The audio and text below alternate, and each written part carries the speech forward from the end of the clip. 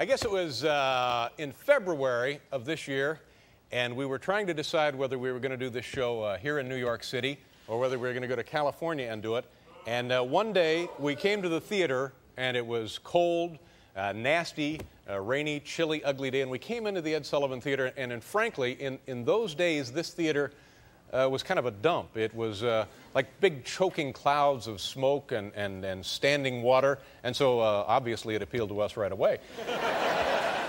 But the transformation that this facility has undergone since those early days is truly a thing of wonder, and we thought maybe tonight you people would get a kick out of looking at how the theater was back there in February and the progress and the wonderful job that has taken place virtually nonstop since then to transform it into this wonderful new facility. Go ahead, Hal, roll the videotape of the theater in progress.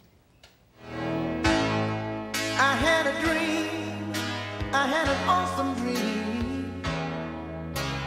People in the park playing games in the dark, and what they played was a masquerade. From behind the walls of doubt, a voice was crying out.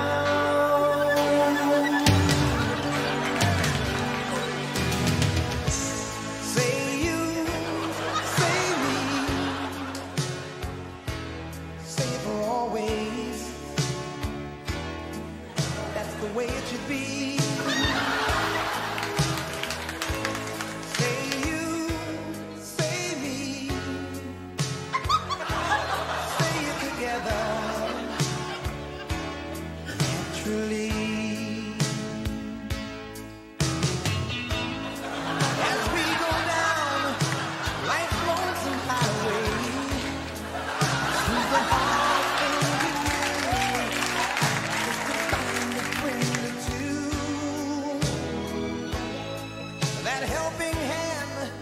Someone who understands when you feel you lost your way.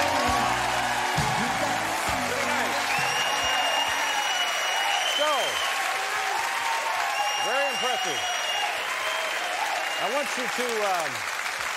want you folks to help me welcome and really say thank you to the men and women who worked nonstop, tirelessly around the clock, and who did such a wonderful job renovating this theater. Folks, the people who did all the hard work, our construction workers. Paul, bring them in here.